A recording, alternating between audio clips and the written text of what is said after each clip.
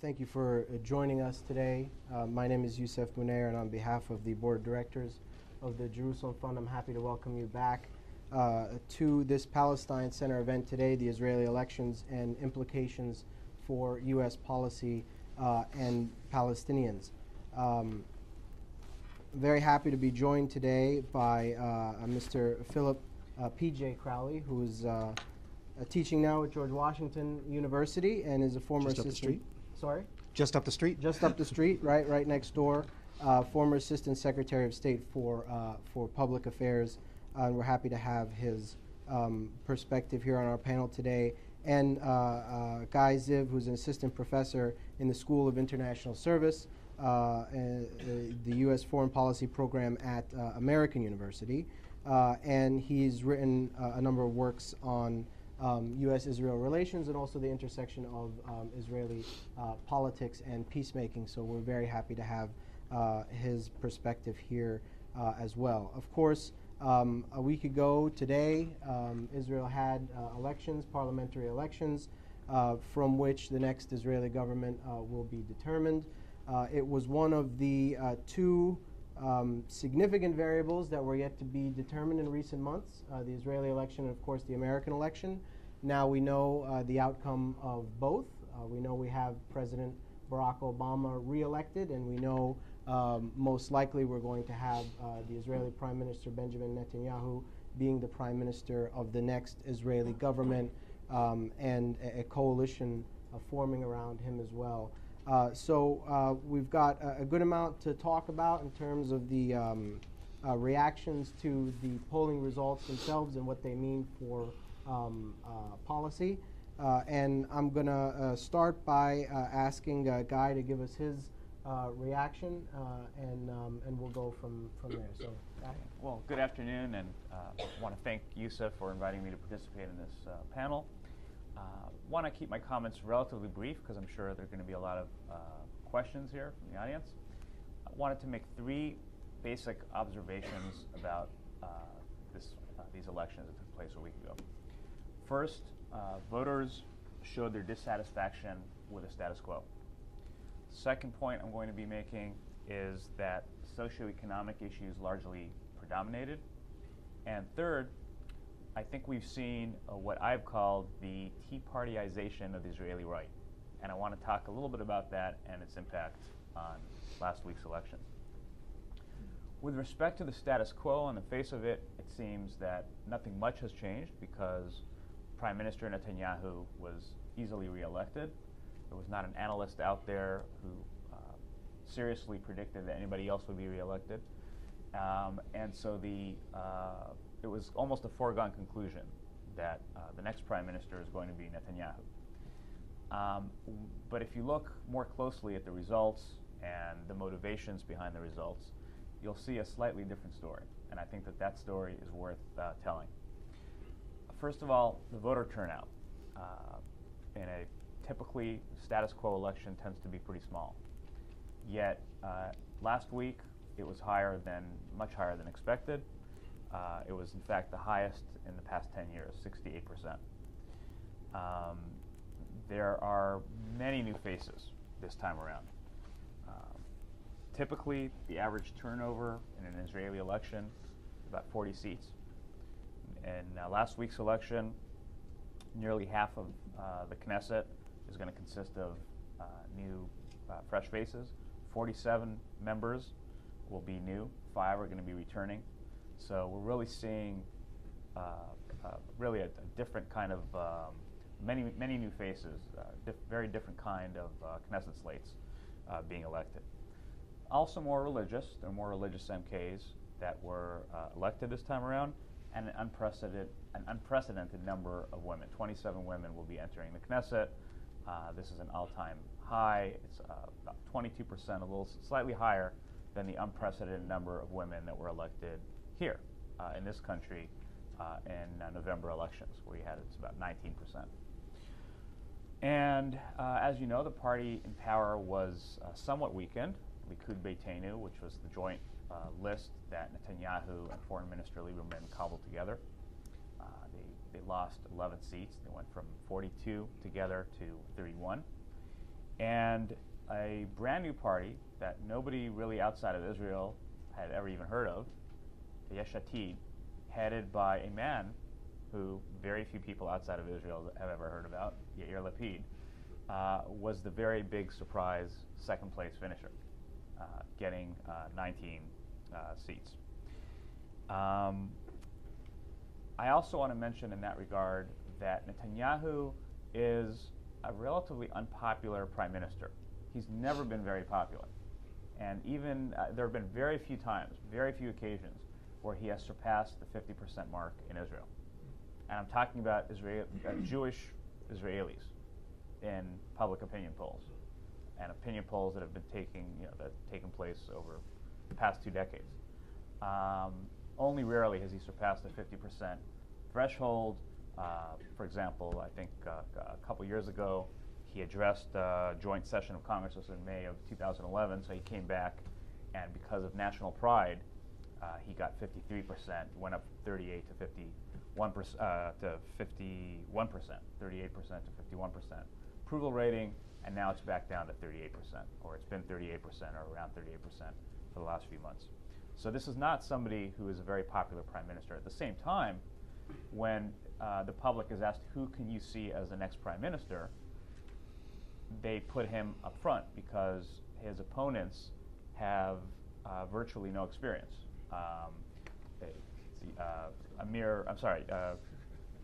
Sheli Yachimowicz is the head of the Labor Party.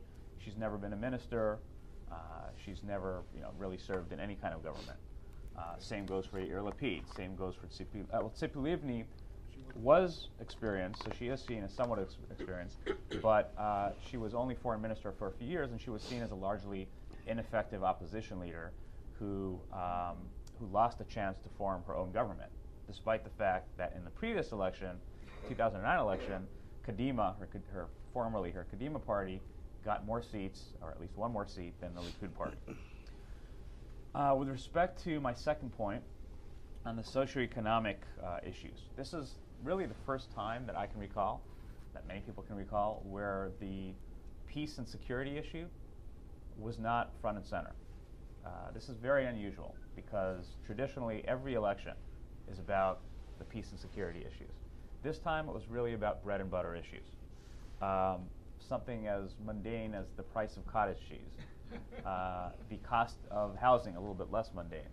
There were major protests, major demonstrations in the summer of 2011 that continued on in the fall and to some extent later. And hundreds of thousands of people took to the streets. These are middle-class Israelis protesting what they felt was inequality, the unfair costs of living. And the second major complaint that they had was the unfair burden with respect to serving in the army, because the ultra-Orthodox typically don't serve, and more than 60% of ultra-Orthodox men do not work, as compared to 15% in the general population. More than 50% of ultra-Orthodox women don't work, as compared to 21% of mainstream Jewish women. The majority of ultra-Orthodox, 56%, live under the poverty line and receive government subsidies. And so this inequality and the unfair burden has been a major issue that's simmered in past years, but has really come up front and center during this last election.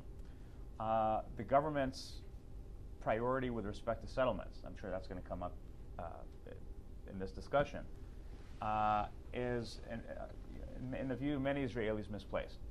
This is not to say that they are as outraged about settlements as I imagine some of you are, but they don't think that the priority is the right priority. They don't think that this is the right set of priorities, especially given the other economic issues, the prospects for making some sort of progress in the peace process that they haven't seen in recent years. They've seen really status quo. And I think that that's kind of been really changing here in terms of the priorities that the average Israeli is putting on these other issues. And finally, as I said, the Tea Partyization, radicalization of the Israeli right.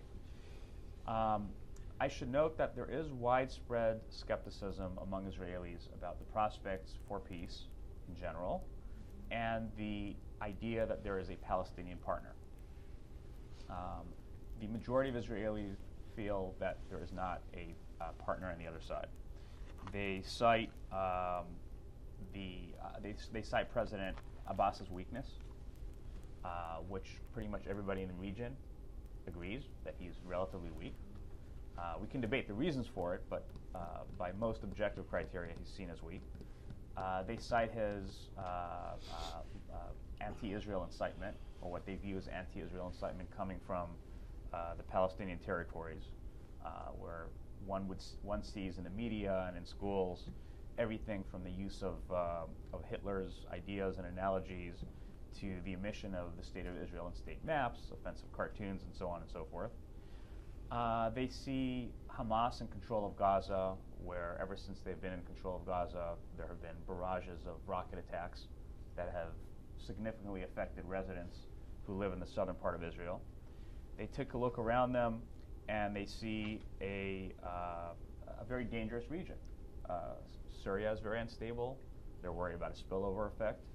Egypt, the one country that they have had in the past decent relationship with, is right now very unstable as well. Even Jordan seems to be a little bit unstable. And so they see themselves as weak, as vulnerable, and peace is simply not the foremost issue on their minds. At the same time, the majority of Israelis consistently, in every single poll that's been taken that I've seen, support a two-state solution to the conflict and want to see a two-state solution to the conflict, as skeptical as they are about the things I mentioned. And they are uncomfortable about the radicalization of the right. Even though it was not a major issue, they have been watching from the sidelines, and they've been disturbed with what they've seen. The similarities between the Tea Party movement in this country and some of what we've seen in Israel are pretty striking. And I wrote a piece about that today in the Huffington Post. First, we've seen a rightward turn in party platforms. The Tea Party was very influential in getting the Republicans to move to the right in the last presidential election. Same thing with the party platform in Israel, where many members of Likud rejected the very notion of a two-state solution and tried to remove that from the platform, even though the Prime Minister and chairman of the Likud party had endorsed the idea of a Palestinian state publicly at Bar Ilan in 2009. I can't tell you for sure what's in the platform because Likud Beitenu refused to release publicly the platform. So we don't know what's in there. We know that it's had this rightward influence. Another similarity is the ousting of moderate members. We saw here, Republican Party primaries, the removal of long-time, well-respected, moderate Republicans, such as Senators Robert Bennett and Richard Lugar and Lisa Murkowski. All of them were ousted and were replaced with Tea Party favorites. Same thing happened in the Likud Party primary that took place a few months ago. Long-time moderates or pragmatists, people like Dan Meridor, Benny Begin, and Michael Eitan were replaced with far-rightists. Offensive statements made by candidates. Everybody here has heard about the legitimate rape comments made by some of the Tea Party favorites in our elections here and in Israel. I mean, some of the candidates really made some outlandish comments. One candidate from Netanyahu's rival party, Bennett's party, talked about he was revealed to have told a group of Christian Zionists last year that the Dome of the Rock should be bombed so that a third temple could be rebuilt. Now, of course, he says that was said in jest and that he didn't really mean it. He was actually critical of it. But I mean, very outlandish comments that really raise eyebrows in Israel. And racism. The Tea Party here was involved in a number of different bills that sparked outrage among African Americans. The NAACP protested some of these things. And in Israel, there have been a couple of bills, unfortunately, that passed in the recent Knesset, the last Knesset, that were seen as very harmful and borderline or even fully racist. And that includes the Nakba bill, and the establishment of an admissions committee to review who can enter certain communities in the Negev and the Galilee. And the last point I want to make with respect to this radicalization of the right is this antagonism that's been displayed towards President Obama. Now, a lot of Israelis are indifferent or ambivalent, I would say, ambivalent towards Obama. He's not disliked, but they don't really have a strong sense of where he fits in the pro-Israel, quote-unquote, spectrum.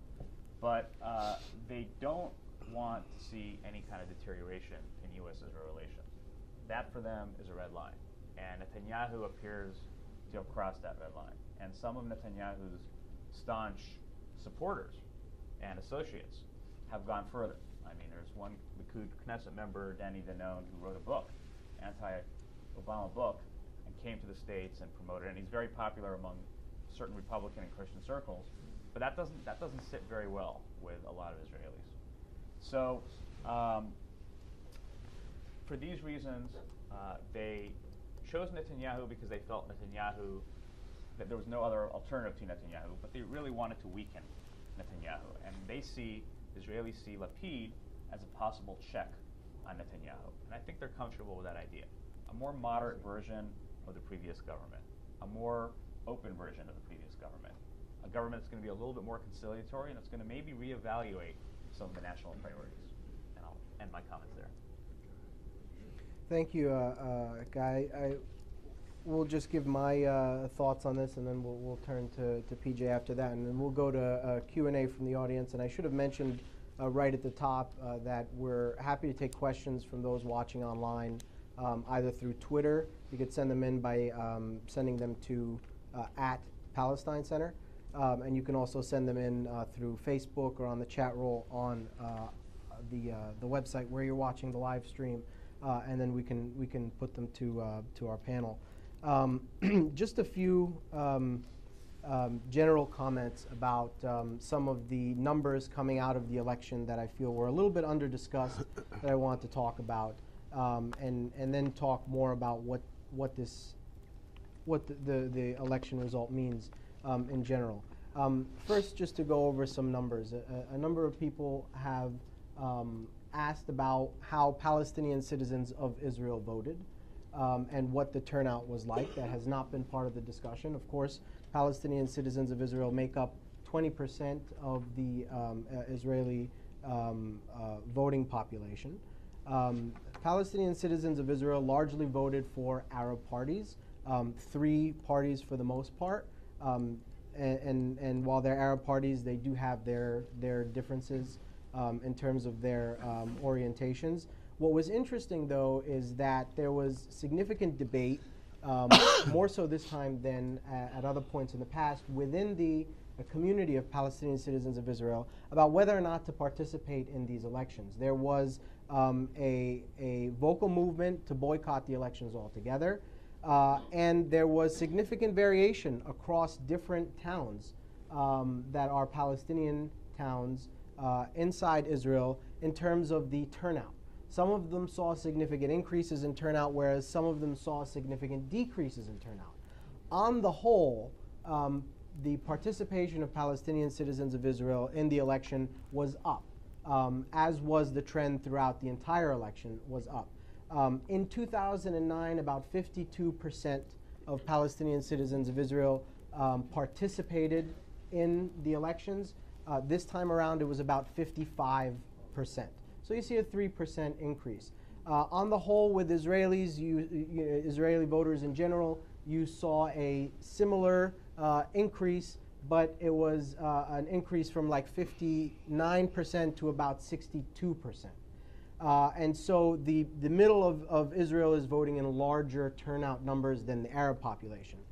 When you look at the settlements, though, and how they voted, what you find really that is very interesting is 2 things. First, turnout in the settlements also went up, but it was very high to begin with. It was about 74% in 2009, and it went up to about 78% in this election.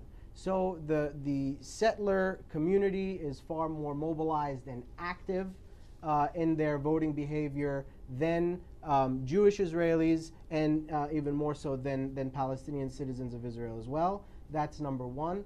The other, perhaps more alarming number, is the increase in eligible voters in settlements this time around versus 2009. You saw a 45% increase in the number of eligible voters in settlements from 2009 to 2013. Whereas in the rest of the country, that increase was, in the rest of the Jewish vote, that was 6%, and in the Arab voting areas, that was 16%. So what you have here is these three different blocks, if you will, where you have a growing and steady Palestinian citizens of Israel vote. You have a growing and influential settler vote as well. And then you have this group that is in the middle, the Jewish Israeli Zionist vote in the middle. That vote is divided about 55% to the allies of Netanyahu and Netanyahu himself, and about 45% to the opposition towards Netanyahu. So the middle is leaning to the right. The problem presented by this is that, unlike American politics, Israeli politics is far more complicated than the left-right divide lens for analytical purposes. Parties are divided along a variety of ethno-religious interests, and so you have some parties that are relying on ethno-religious communities for their consistent votes, whether this is the Eastern ultra-Orthodox or the Western ultra-Orthodox and what have you. So those parties are going to remain fairly steady in their ability to draw votes. What is shrinking is the space on the side of the opponents to Netanyahu to reach 60 seats in the Knesset. Why? Because Arab parties have been traditionally excluded and sometimes self-excluding from Zionist politics.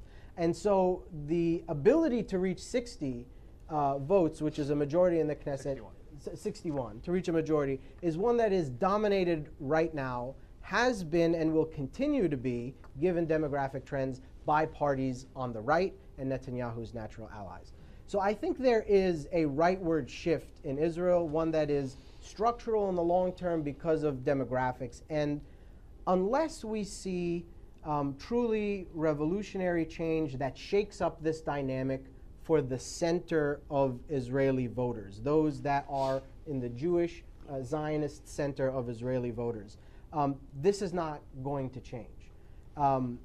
What we saw in this election is people coming out that were voting for parties other than Netanyahu and other than those in his coalition, particularly those that went to either Labor or Lapid's party, voting really on economic and socioeconomic issues. And the reason that this is disturbing is that you have a multi-decade-long military occupation of millions of people who are denied self-determination. But the single largest mobilizing factor among the opposition to those policies in any way is around economic issues that aren't related to them. So you see Israelis going to the streets around issues like the cost of cottage cheese, but not around issues like the occupation. And so even the opposition to Netanyahu and his allies on the right has become far more timid in challenging the occupation policies of the right. So again, it's not just a rightward shift of demographics, but it's a rightward shift in terms of priorities. It wasn't a challenge to the priorities in that the opposition to Netanyahu was saying we need to end settlements. It was that shouldn't be the top priority. You're putting too much emphasis on this issue. We should focus on these issues as well. So I think there is, a lot of the speculation in a lead up to this election was about the growth of Naftali Bennett's party and what that would mean. And I think one of the missing pieces in the analysis was the failure to really understand where these other parties lie. Too much emphasis was placed on using the success of Naftali Bennett's party as a metric of right-wing movement in Israel. That's simply not the only metric. There are a lot of other things going on. What this reveals, I think, more than anything else, and this is where it comes back to policy, is the fact that more than ever before, and as Guy rightly stated, this is kind of remarkable that the peace question was not a major issue in this election. More than ever before, Israelis have become complacent to the military occupation of millions of people. It's become a thing that is acceptable. There's no movement to bring this to an end. There's no sense of urgency among Israeli voters to bring this to an end. And I think a lot of that is because the costs of the occupation have become very acceptable to Israelis.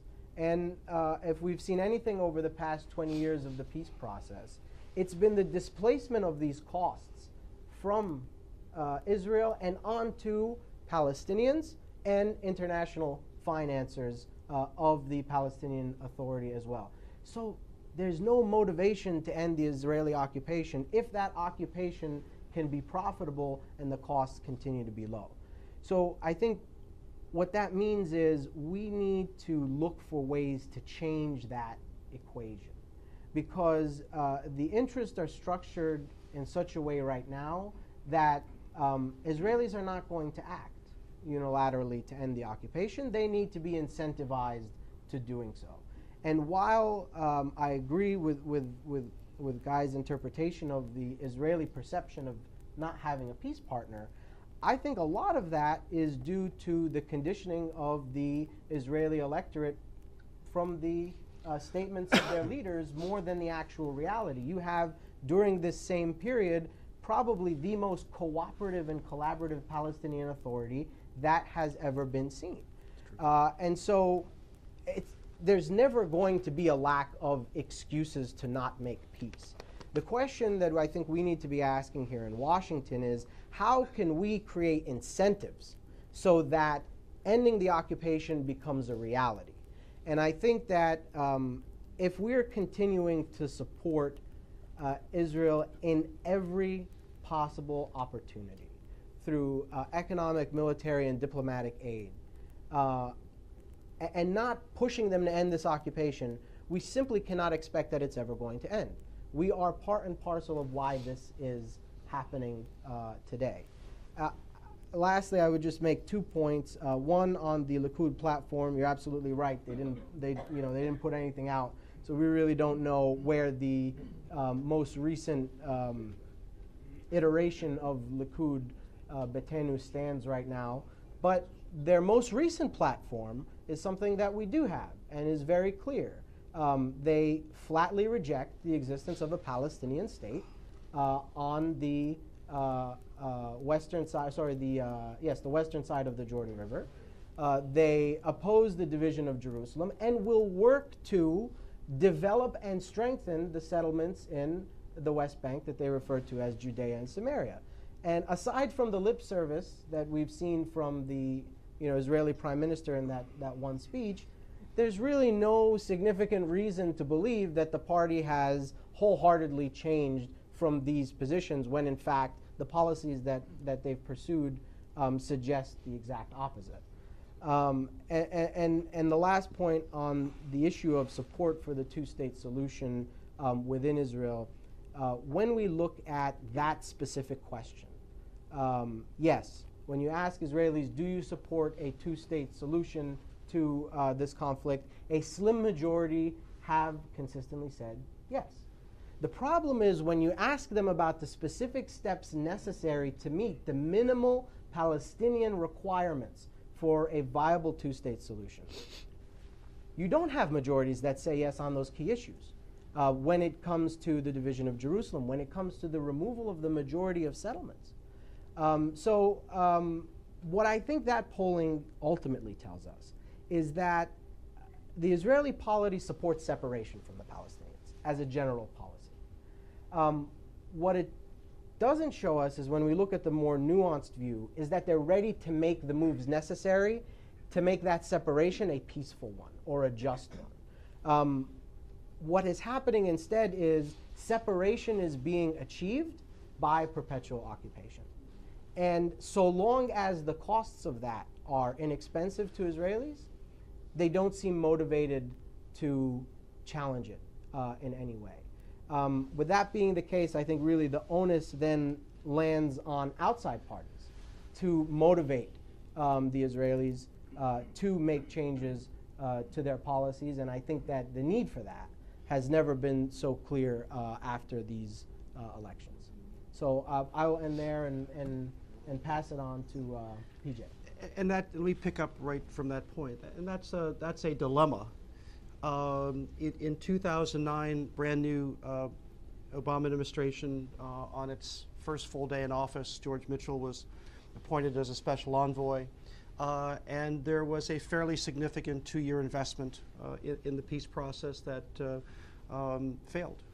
had virtually, no return on that political investment, and so, and then over the next 2 years, the security landscape, not only for Israel, to some extent for the Palestinians, and particularly for the United States, has changed fundamentally.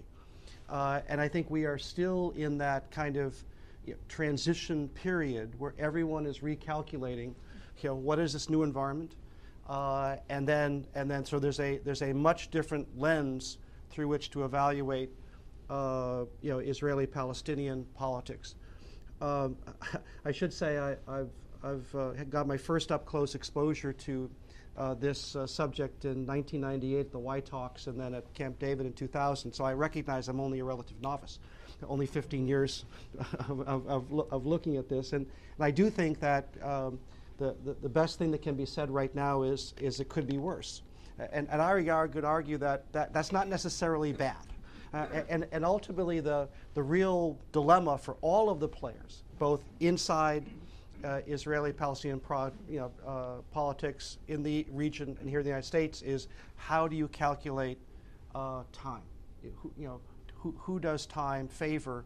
And there are a myriad of views about that.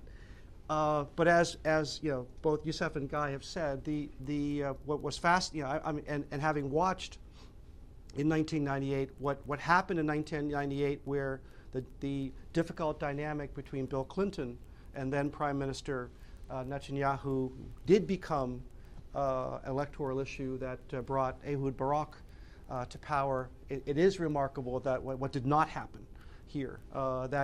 Yes, there was a subtext. Netanyahu had his fingers in the American election. Obama had some comments that worked their way into the Israeli election, but it didn't necessarily change. It might have changed a couple of seats here and there, but didn't change, the fundamentals. And that's because the overall U.S.-Israeli relationship has expanded beyond. It's no longer driven just by the personalities of the two leaders. It's driven by a much broader agenda. And of course, you now have Congress as a very significant counterweight. Where a president in a first term in particular has got to look a little bit over his shoulder at this, and so the net effect was you had an administration that came in 2009 with an understanding that the Israeli-Palestinian dynamic was the #1 security issue driving events in the Middle East. And we believe that was true in 2009. It is not true in 2013.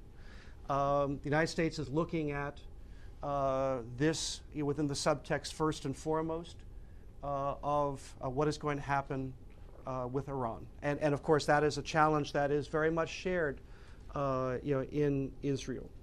Again, and what we might not have envisioned even 6 months ago, that not only was the Israeli-Palestinian issue not really a significant electoral issue, nor necessarily was Iran a driving issue in this upcoming election, or in the election just completed. It was probably more of an election inside the United States than it was, or more of an issue here than it was there.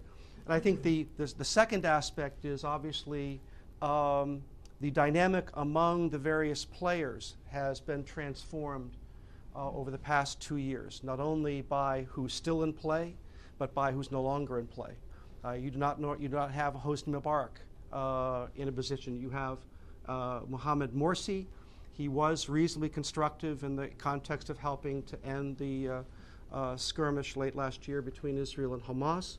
But clearly, as we know, he's got a much different perspective coming in, and a much different political dynamic in terms of populism of policies and populism of foreign policies that will change his perceptions and how far he's willing to go in the future. On the other side, you have King Abdullah of Jordan, who has also been a constructive player in the past, and right now he's got his hands full with his share of 700,000 Syrian refugees. And obviously other leaders are looking very closely at what's happening in Syria as well. So what it means is you have, in fact, for a variety of reasons, pushed the Israeli-Palestinian question. It's on the list. It's still important. It's not at the top.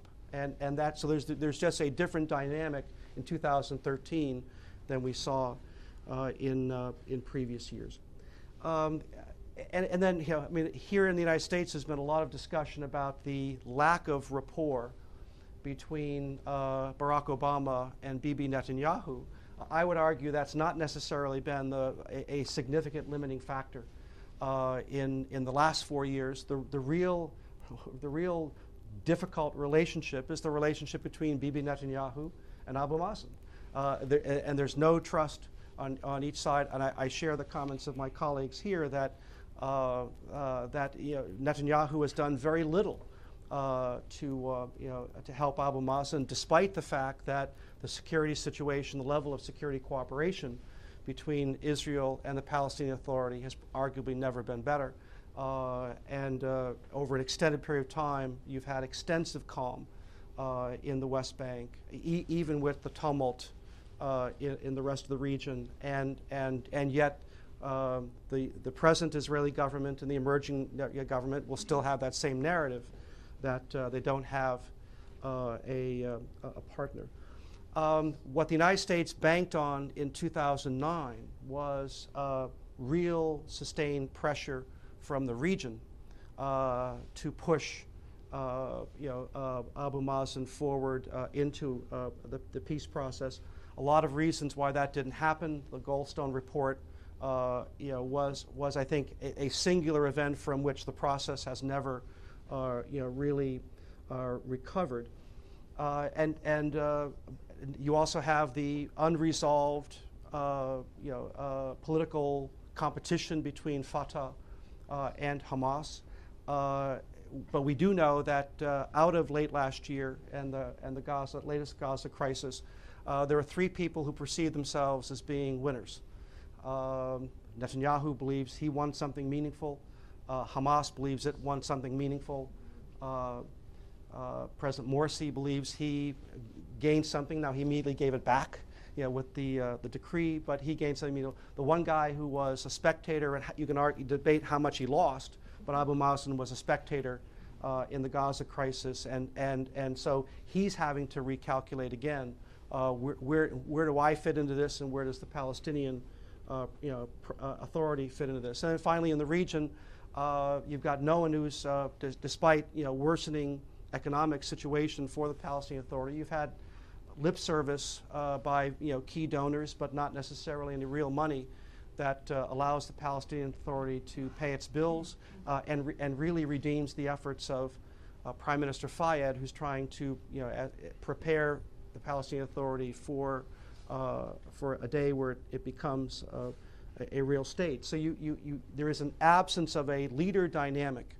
I think that is very telling in terms of why the process has been stuck for 2 years. And I argue that I don't see anything coming out of the Israeli election, the U.S. election, or the dynamic in the region that is necessarily going to change that in the short to mid-term. And then finally, it is this perception of time. And I think I probably disagree modestly with Yusuf in terms of if I understand where the various players are, I struggle to offer advice to Abu Mazen in terms of what should he do in this kind of interim period where realistically I don't think there are conditions for any meaningful progress. I think there's a need for quiet diplomacy. See if what can be achieved on some secondary issues while you wait for more favorable conditions that may require at least 1, 2, or 3 leadership changes before you have a real prospect of progress. A couple of interesting decisions a couple of things to watch. One will be you have a new Secretary of State starting on Monday. He'll go to the region in February. He'll want to get his assessment of the key players, but what he says, John Kerry says, coming back from the region middle of next month in terms of how he sees the possibility for some activity will be very instructive. Likewise, what decision does Netanyahu make not only in the fundamental composition of his government, but who will be his foreign minister? Lieberman has been the de jure foreign minister for the past 4 years. Ehud Barak has been the de facto foreign minister for the last 4 years. Barak did not run for office. Is he invited back into the cabinet where he will play a role in the future? That will be one indicator. A second would be if not Lieberman, who has some financial issues or corruption issues to deal with, then who? Lapid as the kingmaker might want that job, but he's got no real international experience. You could bring back Zippy Livni, who has been there before. As we were talking about before the program started, Netanyahu and Livni do not have a great rapport. So do you see the emergence of a new generation of leaders, and then how much room does Netanyahu give that foreign minister to at least begin to carry out a public conversation and quiet diplomacy that might create some openings down the road? So we'll have some early indicators coming up, say in the next 4 to 6 weeks, that will really tell us how all of the key players are approaching this.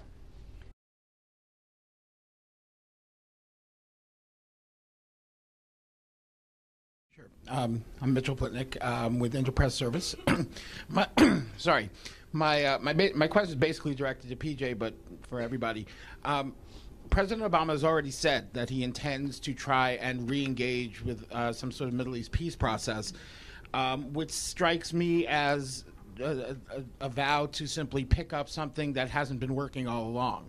Are there any things that the United States can do that can lay, if you can't get to a solution now, as you're suggesting, that can at least lay some groundwork for a somewhat new approach to this issue over the course of the next few years, if we're going to have to be waiting anyway?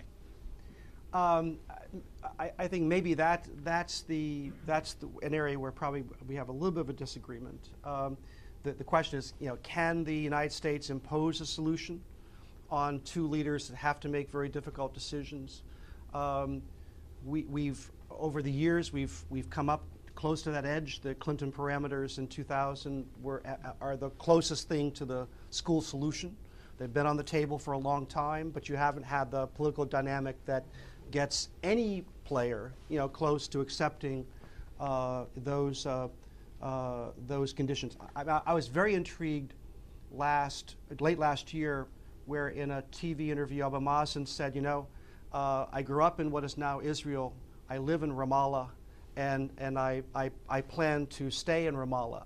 I asked some of my colleagues at the State Department, I said, did he really mean that as kind of a real strategic message, or was it just a slip of the tongue? And there's different views as he got hammered by it. So if it was a strategic attempt, it cost him something. So I don't think he's going to necessarily say that. So there has not been a lot of ground prepared for the difficult decisions that still have to be made. I sat here last year, or in 2011, and John Mearsheimer was standing here, and he said, the peace process is dead. And I said, the peace process is moribund, but you can never, ever declare it dead, because it is the only path to a solution. The path is blocked right now.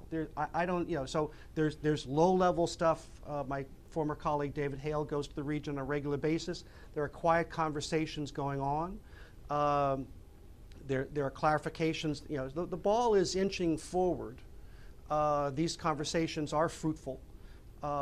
There's probably more going on than you see on the surface, but ultimately, the major issues require leadership, and that's where I think we may be in this transitory period where ultimately it might be the next Israeli government or the next generation of Israeli leader, the next generation of Palestinian leader, and a future president where the conditions are ripe for a real breakthrough. I just don't see it, at least as far as I can see, the next 1 to 2 years.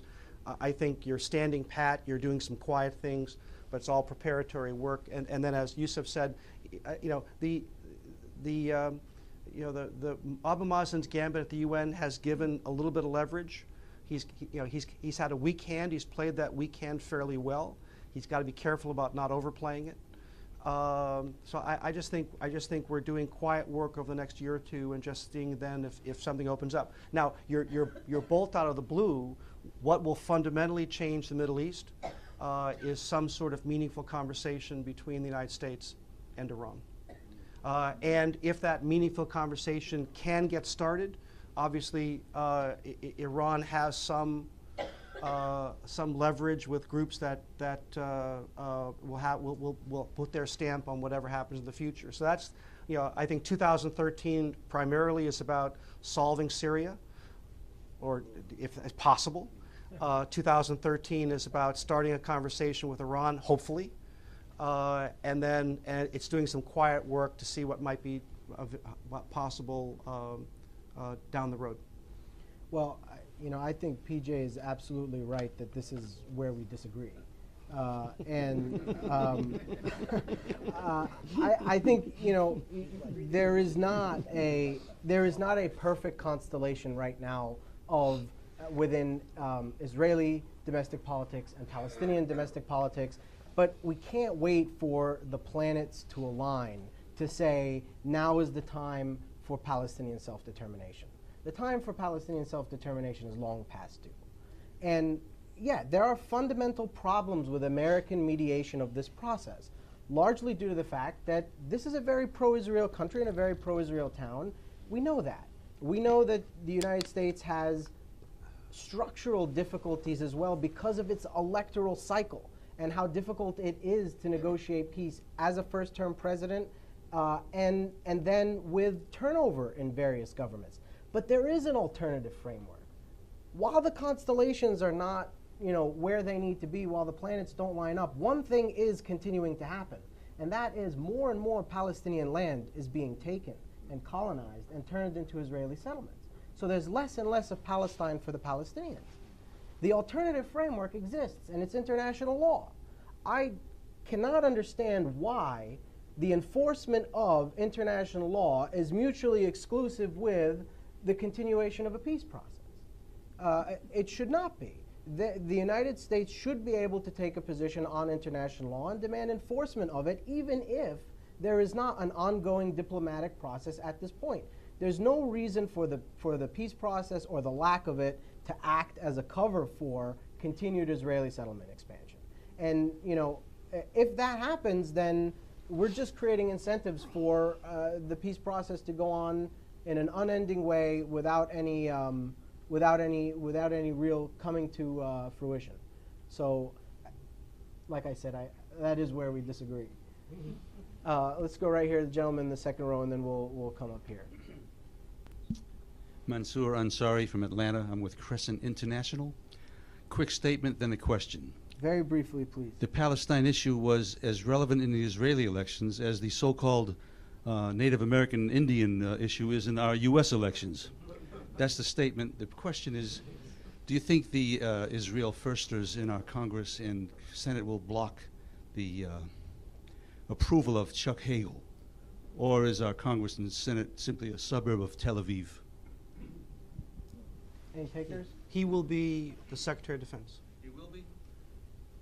Nice. I've complete confidence. One thing I think that's important on this issue to note is that even if there's a very strong pro-Israel contingency that does not want to see Chuck Hagel as Secretary of Defense and made that very clear. Even if they don't succeed in that effort, what they've effectively done is police the discourse in such a way that for a Chuck Hagel to become Secretary of Defense, he's going to have to repent before a Senate commission and say, these things that I've said in the past, they don't represent me. I don't stand by these statements. I don't, so on and so forth. And I pledge my, continual undying support for the state of Israel, so on and so forth. Even if they're unable to block an appointee, they are successful in policing a discourse in such a way so that the only thing that is acceptable, that the political costs for nominating someone who is even moderately, you're talking about someone who voted for something like $40 billion worth of military aid for Israel year after year after year. The question, and this is something I've written about, the question we should be asking is not, is Chuck Hagel pro-Israel, but so what if he's not pro-Israel? But the interest groups are making us have a different discussion, I think, than we need to be having. And even if he gets appointed, that in a way is a success that they have demonstrated that they're able to gain.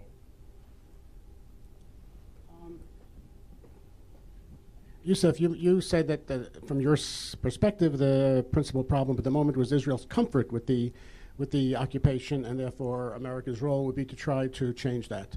I got to tell you that from all my relatives and friends in Israel and from the Israeli press, I sense a tremendous discomfort almost across the political spectrum among Israeli Jews with the occupation. I don't sense any comfort.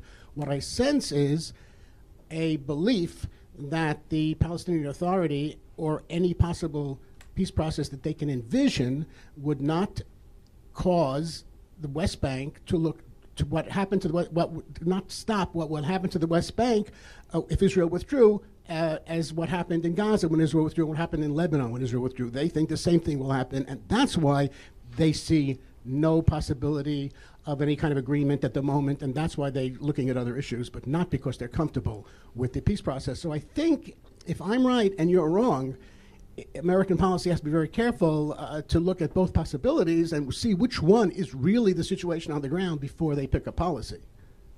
I think on that point, I think it's one of the big myths, and it's something that, interestingly, President Obama said recently, or an iteration of it, to Jeffrey Goldberg, that Benjamin Netanyahu doesn't know what's in the interests of the state of Israel. There's this mantra that it is in the long-term interest of the state of Israel to end the occupation. I think that there's a myth there. I think that it is in the interests of a democratic Jewish state to end the occupation. But I think there's a difference between that and the state of Israel. I think the interests for the state of Israel are a complex mix of political and economic interests that benefit greatly from the occupation. And while the notion of a liberal democratic state may be something that would be benefited from ending the occupation, the dollars are invested in the occupation.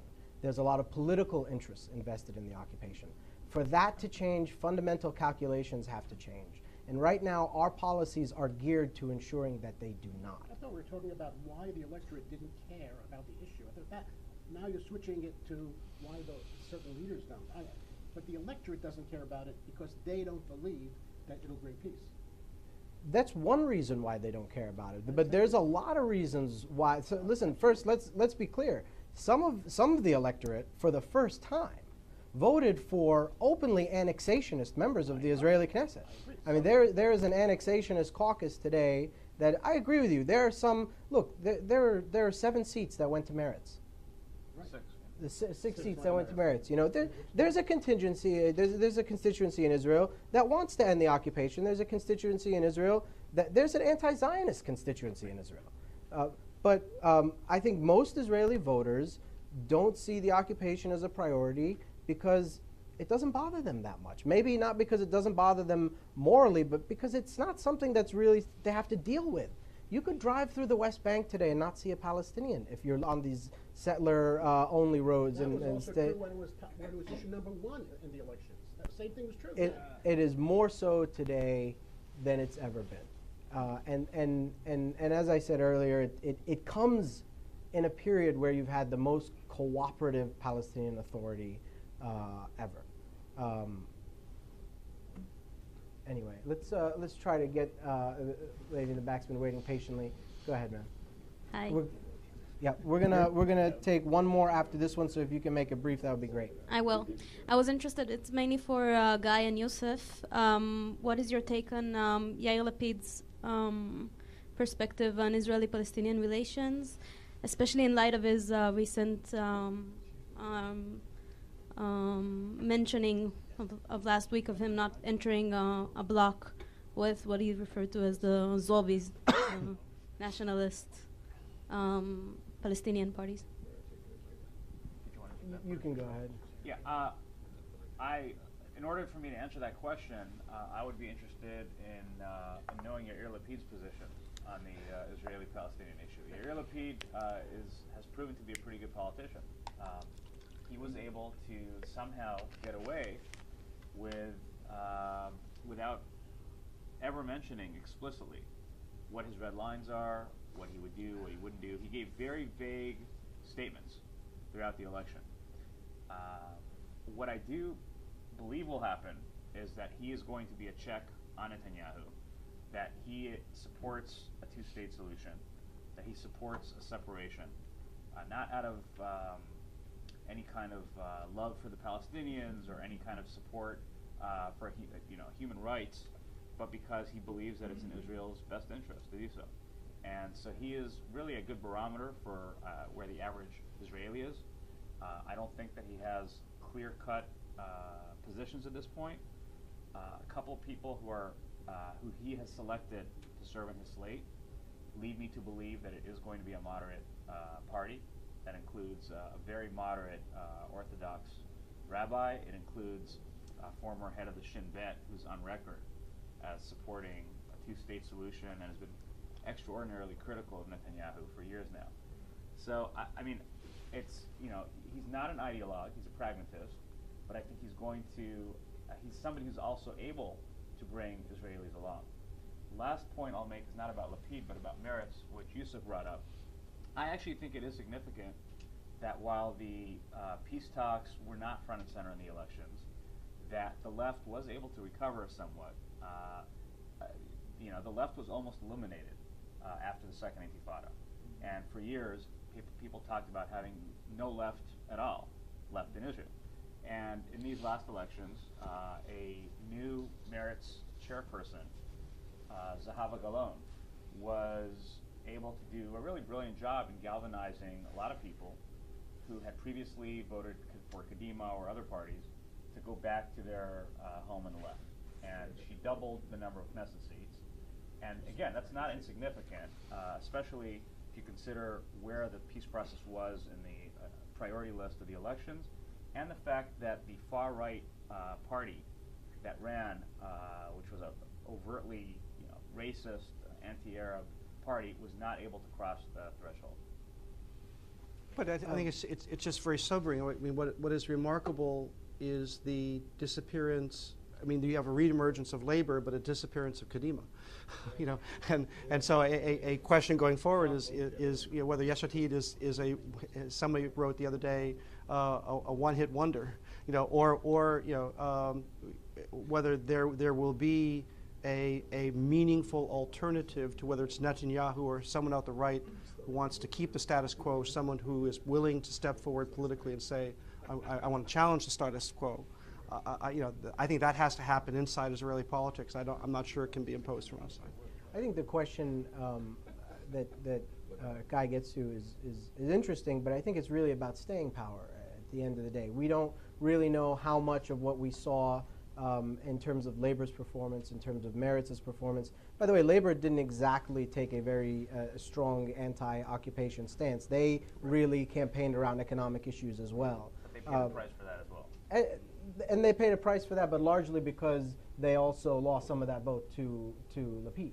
So they split that across a number of different parties.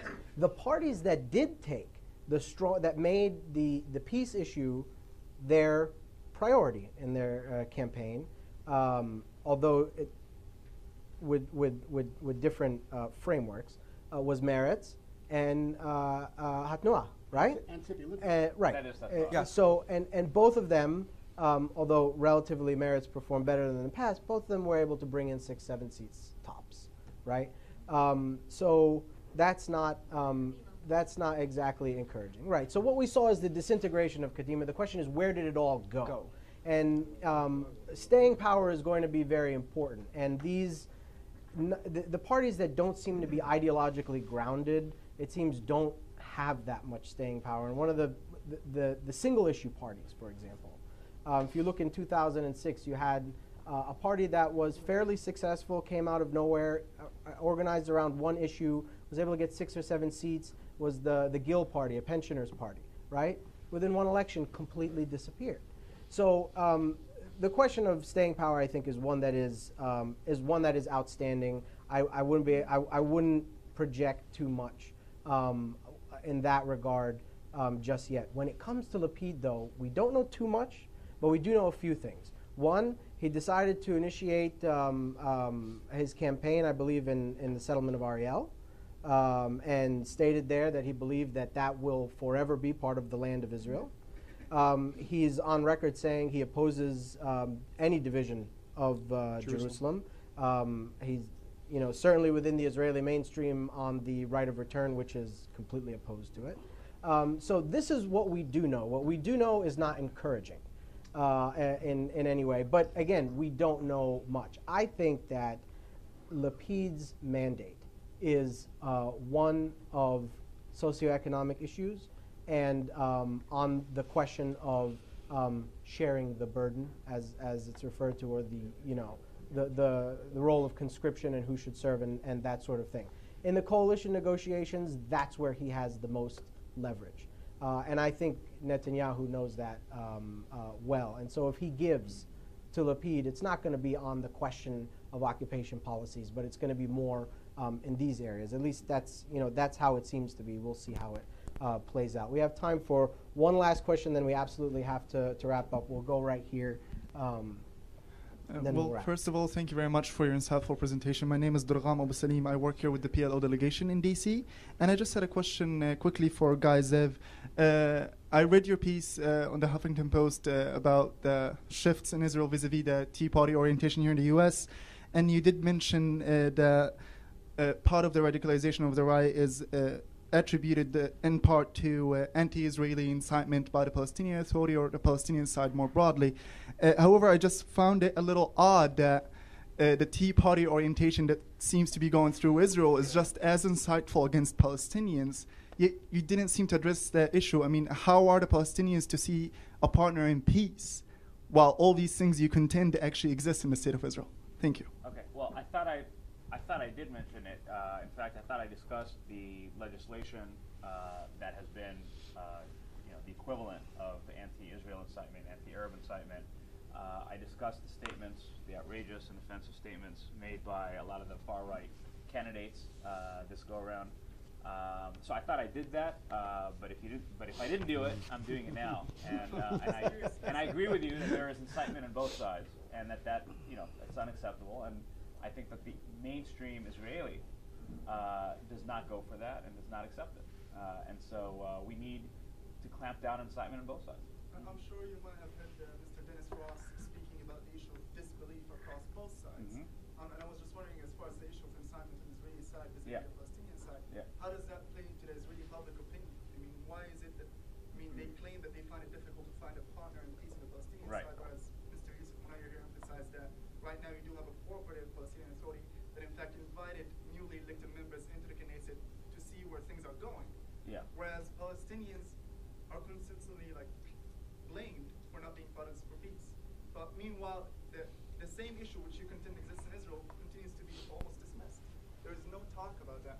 I think the Israeli citizen in public actually look into himself and examine what's going on there on their side, internally speaking? Well, I can't speak for every Israeli citizen, right? I can only tell you what the polls show and what the public sentiment seems to be over there. And there is a perception, just as there is a perception among Palestinians that they have no Israeli partner, there is that perception in Israel that there is no that there's no Palestinian partner. I'm not saying that that's right or wrong. I'm somebody who I'm part of the peace camp. I believe that Israel has Israel has a duty, to do everything humanly possible to achieve a two-state solution before it's too late for Israel. And I'm saying that from the perspective of somebody who does consider himself to be pro-Israel. So I'm not disagreeing with you on this, but there is a perception, even among people in the peace camp, even among leftists, even among people who are very left in Israel, and they exist, and there are many of them in Tel Aviv, that there is no real partner with whom to negotiate, which is why it was, for them, not a #1 issue, not a top issue in this election. Now, I agree with Youssef that the leadership in Israel, specifically Netanyahu and his colleagues, have played a role in manipulating this message. Okay? On the other hand, you have President Shimon Peres, who has a ceremonial position, who's in a ceremonial position, but has recently lashed out at Netanyahu and lashed out at this narrative, has challenged this narrative. He's saying what you're saying, that there is a moderate leadership in the West Bank with whom Israel should negotiate. So we are hearing some voices there. Thank you all very much for coming today, and thank you to all of you.